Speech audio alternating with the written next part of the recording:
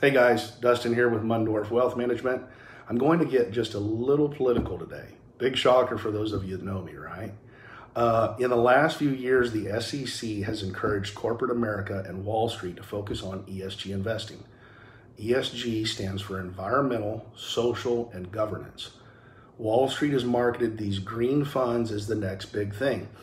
And as often the case, when you have a new theme being pushed by Wall Street, the money follows. So there have been huge inflows to ESG funds over the last few years. Where did the money come from? Well, for one, it came from oil and gas producers. Pension funds and institutional money managers getting on the ESG bandwagon have divested from oil and gas. At the same time, demand for oil and gas has been outpacing supply. What you're looking at is basically central planning for investing. And I don't like central planning. Central planning ultimately always fails. You can see it in the results right now. $130 per barrel oil and higher prices on everything.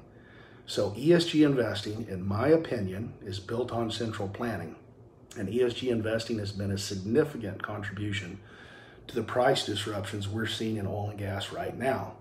And at some point, these price disruptions will be corrected, and that's likely to have an impact on the theme of ESG investing. If you've got questions on how to protect your portfolio from the multiple headwinds facing investors today, like inflation, market volatility, or changing interest rates, call, email, send me a DM. I'll be happy to share some answers and insights.